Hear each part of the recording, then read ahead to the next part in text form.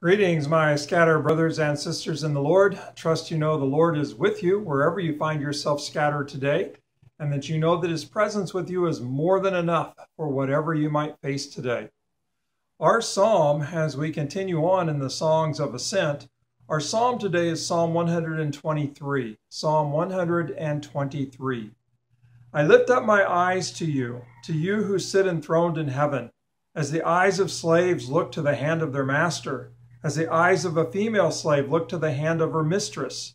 So our eyes look to the Lord our God, till he shows us his mercy.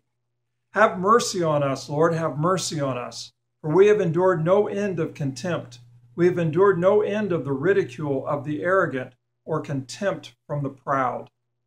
So that's Psalm 123, and a pretty dominant metaphor there.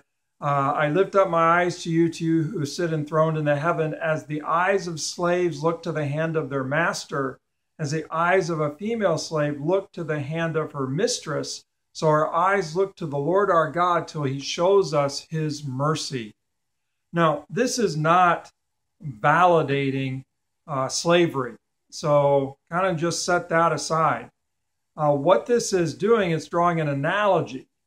The owner of the slave, the mistress of the maidservant, they were responsible for the care and the well-being of those who were under them. And so if you have a master, so to speak, who's over a household, and there are slaves or servants within that household, it is the master's responsibility to care for those slaves, to care for those servants, to make sure that they are treated well, to make sure that they have everything that they need.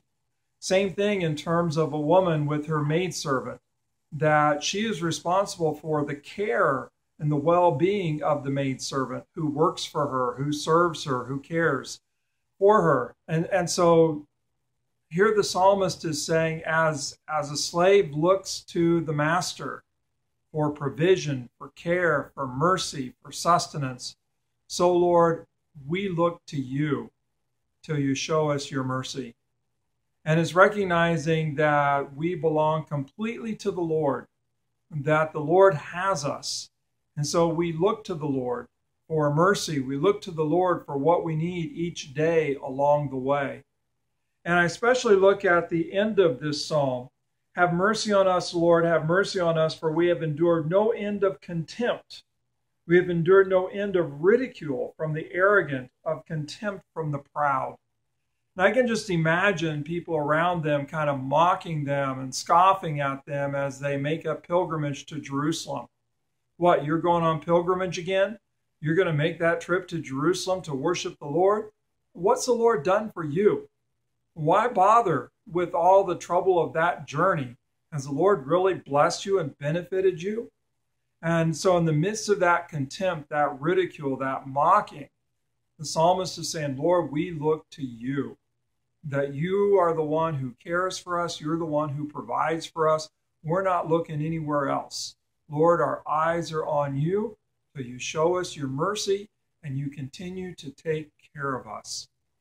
I don't know where you're scattered today. I don't know who might be mocking you, ridiculing you, because you bother to serve the Lord. You bother to, quote unquote, go out of your way. Whether that's going to church, whether that's having daily devotions, whether that's praying before meals, whatever that might be. But that you go out of your way to serve the Lord, showing kindness to others for the sake of Jesus. And you're ridiculed for it. Well, keep looking to the Lord. We belong to the Lord, and the Lord will indeed care for us. So God bless. Have a great day. And keep your eyes on the Lord, no matter how intense the ridicule. God bless.